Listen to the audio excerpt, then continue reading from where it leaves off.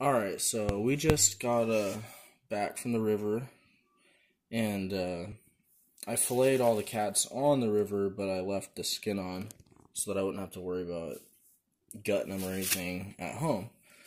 So we're about to do a little catch and cook. So the way I like to do it is, obviously you want to rinse all the meat off. You can see right there, I bleed all my fish, especially catfish, because they're real bloody. You can see the meat is just like real nice, white, snow white meat.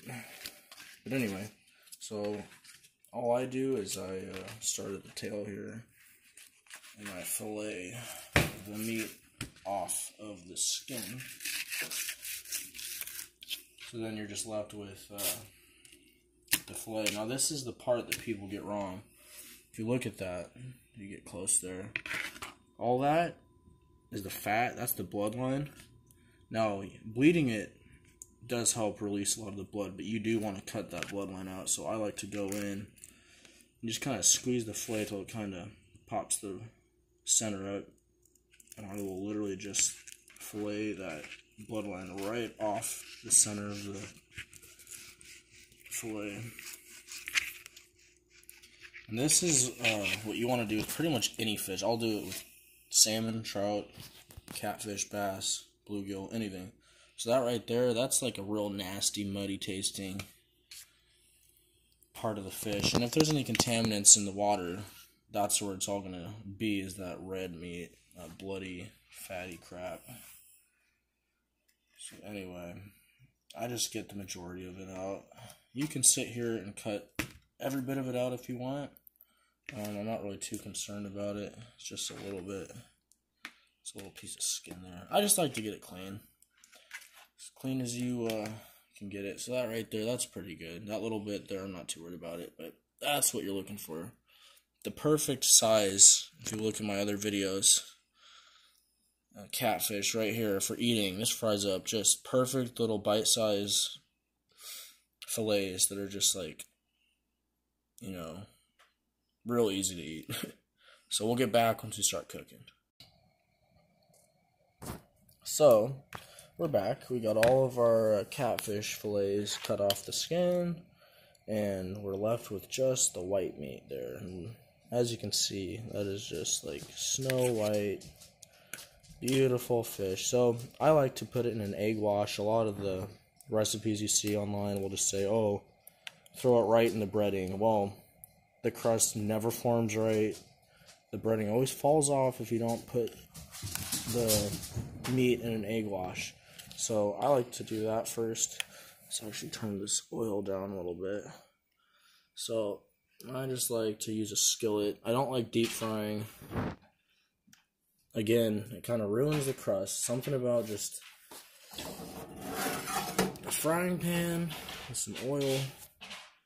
As far as oil goes, I really like using corn oil. It really complements the flavor of the breading that I use. The breading here is just cornmeal flour, and then I like to cut it with about half flour and cornmeal, and then half of the Louisiana fish fry. I use just a crispy southern fish fry. You can get it pretty much anywhere. I know Winco has it. I think Walmart has it. Fred Meyer's is kind of 50-50. Some of them have it, some of them don't. But anyway, cornmeal breading is the best on these catfish. I don't know what it is about it, but it just really brings out the flavor. So, since it's a cornmeal base, we like to use corn oil. And it comes out really good. So, I start just by dredging my fillets in some beaten egg, and then I throw them right there into the breading, and just use a fork. I just pack it on there real good. The problem I've noticed with a lot of people, the way they cook fish, is they just throw it in a bag, and they kind of toss around the fillets in the breading, and it just kind of just real lightly dusts it. We don't want to dust it. We want to pack it on there to where it forms a good crust.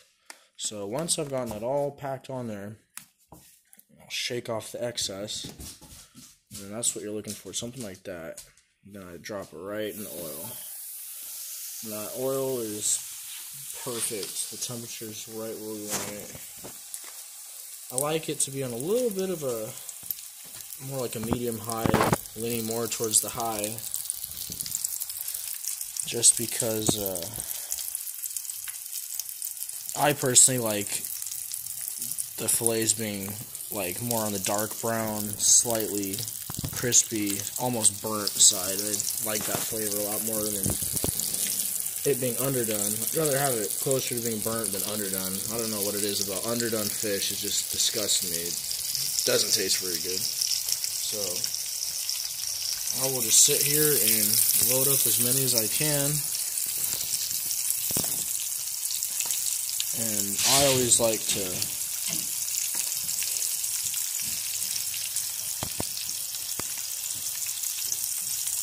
put the fillets in. The first one you put in, you start at the 12 o'clock position, or I guess it'll be like the 11 o'clock position, and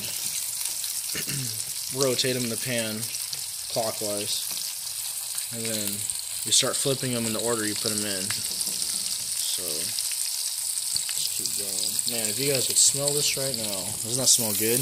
Yeah.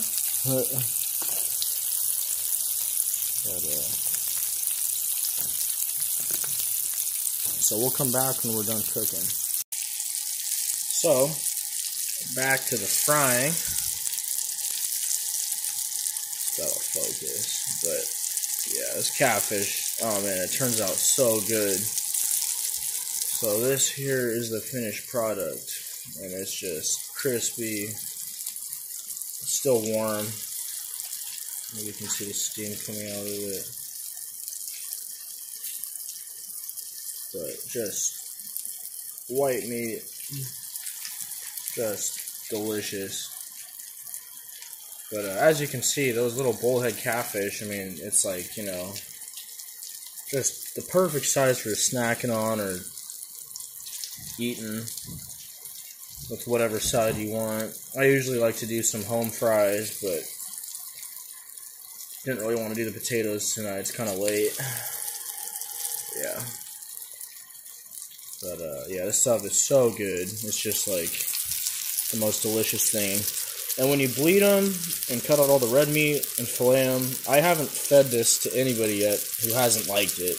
I've had, I don't know how many people tell me they don't like fish. And then they eat some of this and they're like, oh, wow, it doesn't even taste like fish.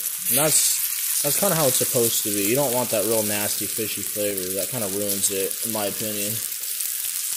So yeah, that's what I'm talking about. Kind of like almost, not quite burnt, but almost, you know, dark brown. That's what I like. Love it like that. This big fat bullhead I got here. Big fatty fillet. So yeah, that. Got a cup of iced tea there. It's like such a good meal. Some fries, maybe some greens. I like to do black-eyed peas if I'm really gonna do like a whole fish fry. Yeah, this catfish goes so good with just about any southern side you want. But alright guys, hopefully you got something out of it. Hope you enjoyed it. Until then, tight lines.